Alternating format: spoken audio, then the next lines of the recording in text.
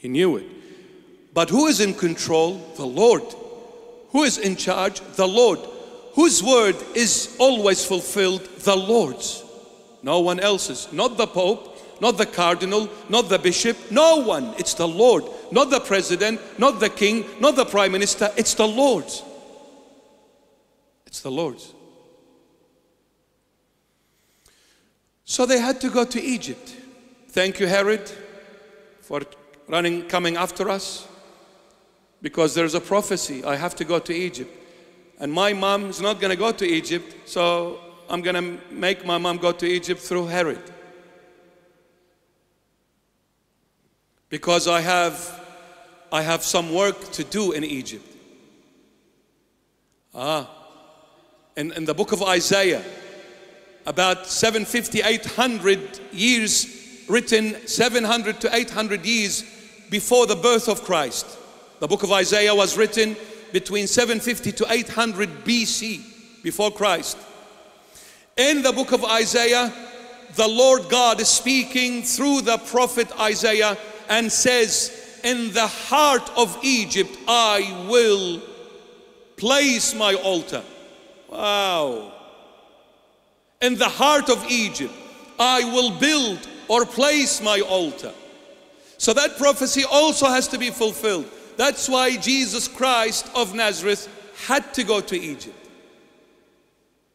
And you look at Egypt today, the altar of the Lord is placed in the heart of Egypt. The Coptics, our beloved Coptics, are the original pharaohs. The Arabs, the Muslims came later on. They only came the other day. The natives of Egypt are the Coptics, not the Muslim Arabs. That is history. Just like the Aborigines are the natives of Australia, and this history cannot be wiped, cannot be denied, so as the pharaohs, the Coptics are the natives of Egypt. What was the king, the pharaoh? What did he put on his head as a crown? It was a crown with a cobra on it. Snake. What does the snake represent biblically speaking? Satan. Satan. So on the head of Pharaoh, whose head was it? Satan. Meaning Satan was ruling over Pharaoh. Today, over the Coptic's head is the cross, the Lamb of God. See the Lord? Poor King Herod, he thought he was doing as he pleased.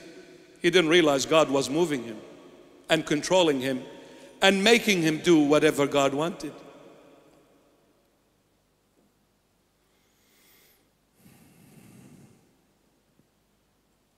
So what is the message for all of us? Whatever you are going through now, whatever you went through before, and whatever you are going to go through later on, remember, God is in control. Can you trust Him? You need to be awake. You can't trust Him being asleep, can you?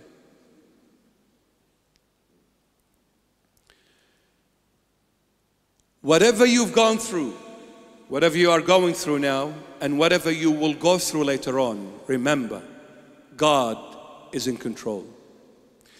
Someone might come and say, Bishop, I've been dealing with this person in my life for the last 20 years. And they have been nothing but a pain in my life for 20 years on end. And I begged the Lord Jesus to do something. Either change them or remove them entirely from my life, because it got to a stage I cannot handle this. Well, let me answer you, my son, my daughter. Please remember this and please focus on this. Maybe that person whom you are whinging about is the very reason that you are still close to the Lord Jesus. today. Have you thought about it? You see, if this person hadn't given me hell 20 years, I wouldn't have been close to the Lord now. It is this person that through that pain, I received humility. You know, while we are in that cyclone, we lose sense of direction. But when you come out of that cyclone and everything is clear, you'll realize, wow, I thought I was lost. But it's all good. See, while you are suffering, you've been praying, but the focus has been on the suffering, not on the prayer, as far as you're concerned. But if you count the number of prayers you said throughout those 20 years, there was no way in the world you were going to pray that much if you had a very peaceful life. Isn't it, Bishop? When you are healthy, do you pray as hard as when you're sick? I went to the doctor, and the naughty doctor said to me, you have 3 weeks to live. Listen, doctor, you better check those x-rays one more time, and you better redo those blood tests because you could be mistaken. I don't want to die. So you'll start knocking at every single church's door in Sydney, in all of Australia. You will call upon every saint.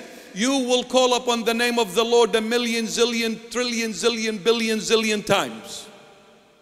You will never cease praying. I don't want to die. I don't want to die. I'm still young. I haven't seen Bondi Beach yet. I want to go to Coogee. I chop you. I haven't explored life yet. Lord, please, I'll do anything for you. You pray and you pray and you pray and you pray. Imagine if you were healthy. Would you do the same? Never.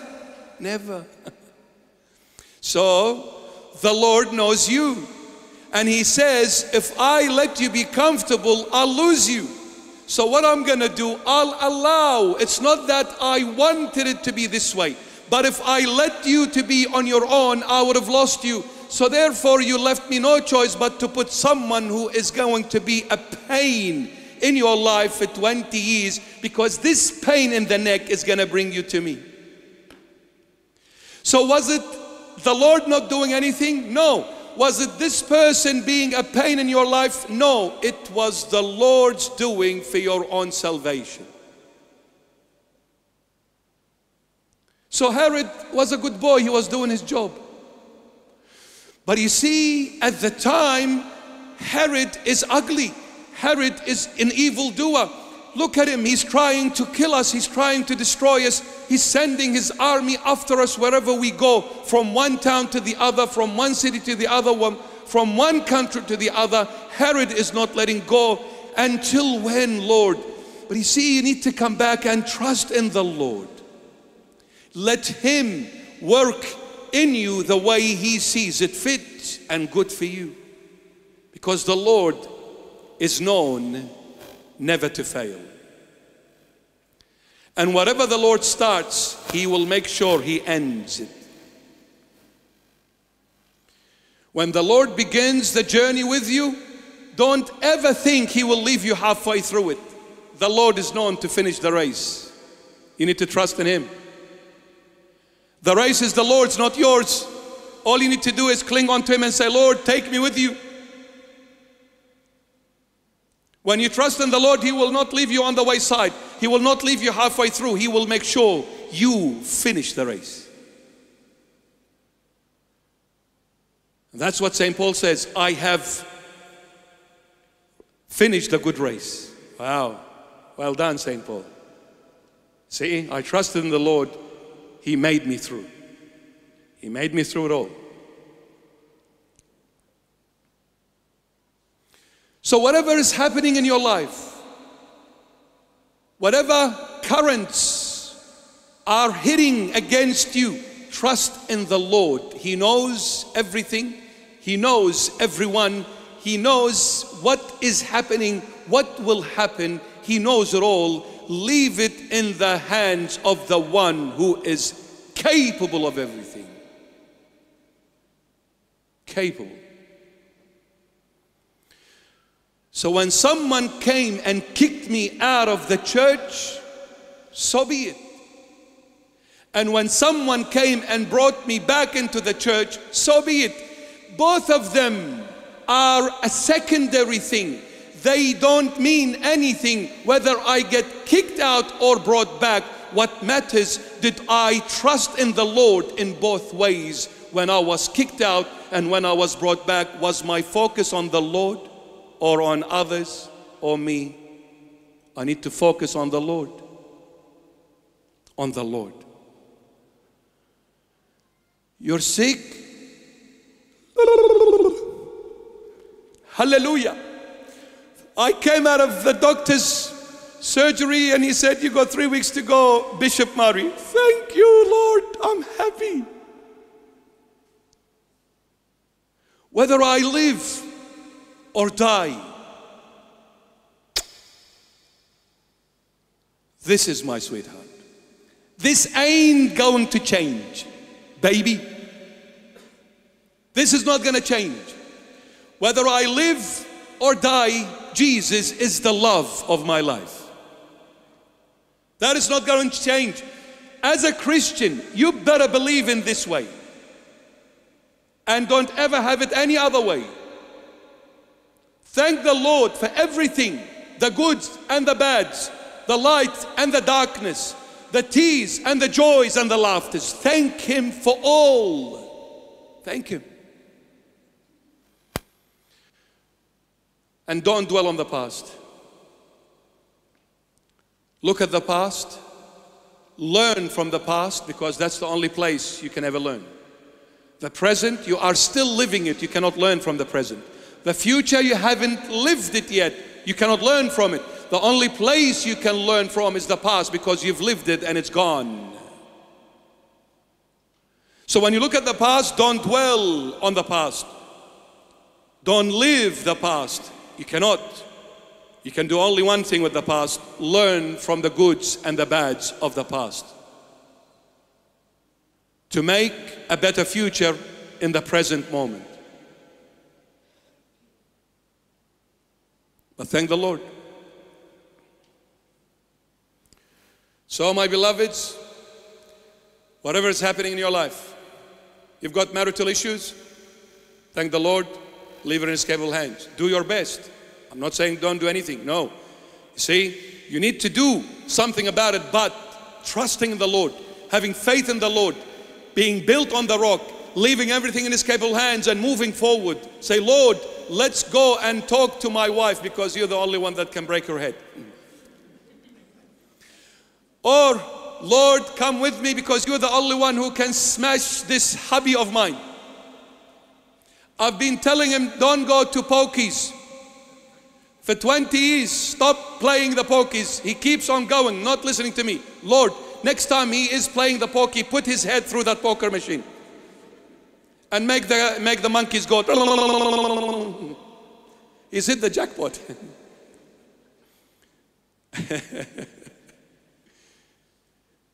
Put everything in the Lord's capable hands. Trust the Lord. Oh, when the Lord does it His way. My goodness. Amazing. No mind can ever think of it. You would never ever would have imagined the way the Lord put it all together. Beyond any intellect and every intellect. This is God. The only true divine God. There is none like Him. He is the only infinite, perfect God. Creator of everything and everyone, visible and invisible. God is beyond your imagination. But He is the truth.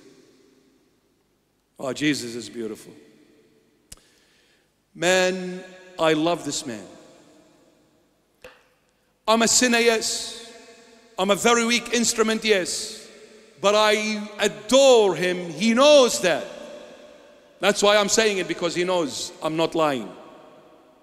Otherwise, I wouldn't have dared to say it, because I would be lying. But he knows I love him to death.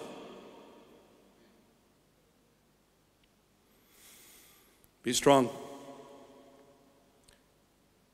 Whether people go against you, whether situations go against you, whether dark tunnels come your way, whether big tidal waves trying to smack you and smash you, whatever is happening in your life, let God be in charge of everything, including you. Let him be in charge.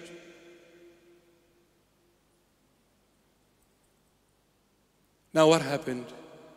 King Herod, with all his might, with all his authority, with all his sovereignty, with all his power, tried to kill a little baby. He died, and the baby is still living.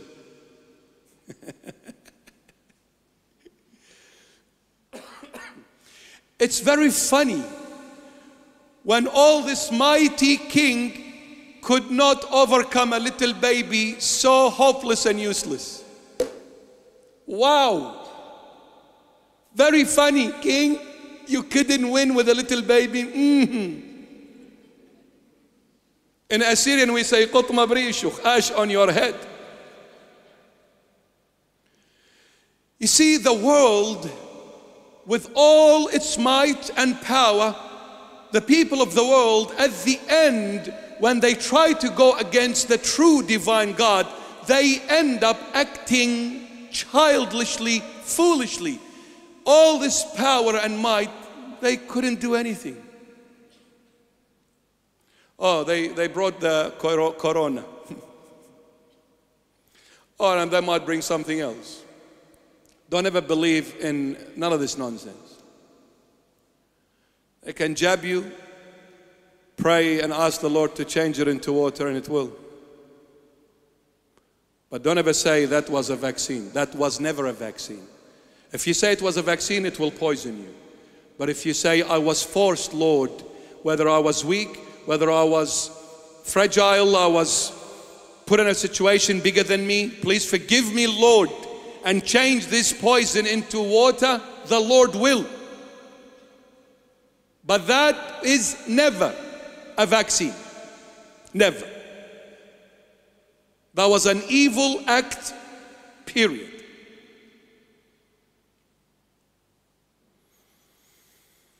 But you see, when you trust in the Lord, He will deliver you from the snares of the enemy. And even if you step on snakes and drink the poison of the snake, nothing will harm you. Nothing. But when you have the Lord will also give you at the right time the courage to stand and speak the truth.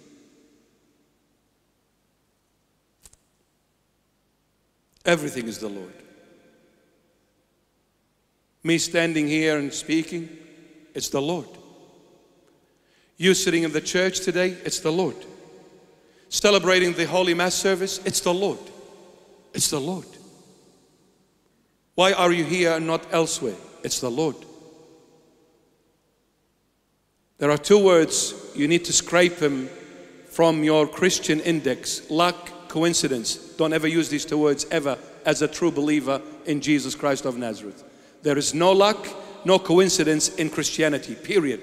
Get rid of it. Don't ever say, oh, what a luck. Oh, that was a coincidence. Doesn't exist.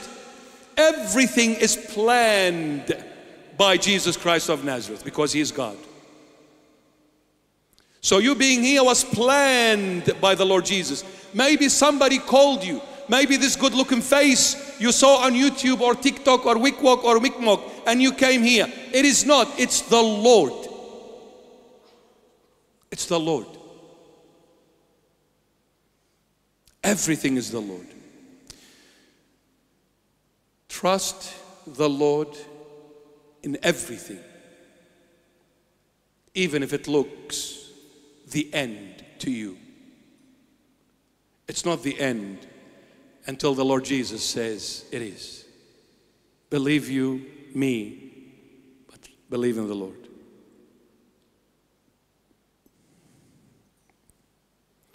So many times I've said it's the end for me. The Lord didn't say that. So He overrides whatever I say. Because I've asked Him, even through my weakness, I say, no more. I ask you, Lord, ignore my weakness and override it. He does. And sometimes He does it even if I